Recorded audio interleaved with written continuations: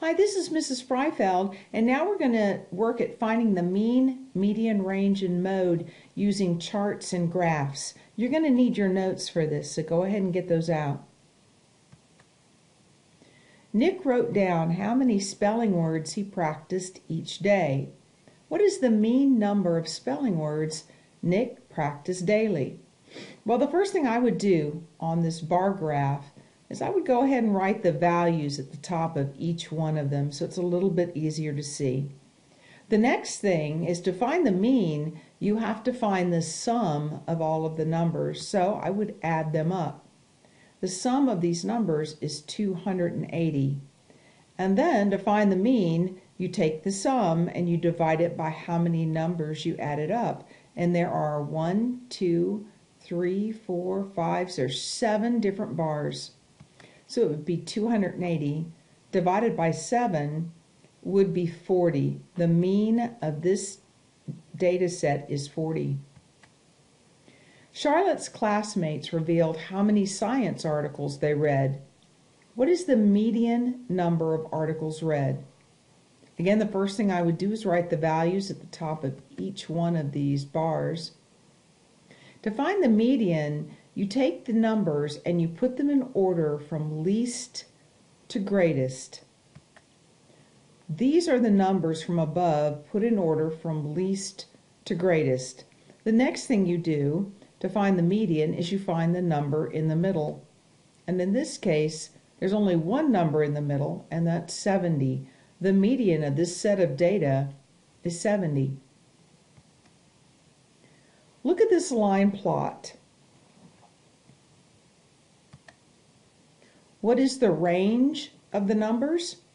Well, you would take the biggest number and you would subtract out the smallest number. So the range of this number, this line plot would be 6. What is the mode of this set of numbers? You can see that 3 is listed the most often, so 3 is the mode. What is the median of the numbers? Well, you pull them off. 0, there's 3 1s. I can see that there's 2 2s, 4 3s, 3 5s, and 2 6s. Put those in order from least to greatest. They're already in order on this line plot. And the median is the number that's in the middle. There's only one number in the middle, and that's 3.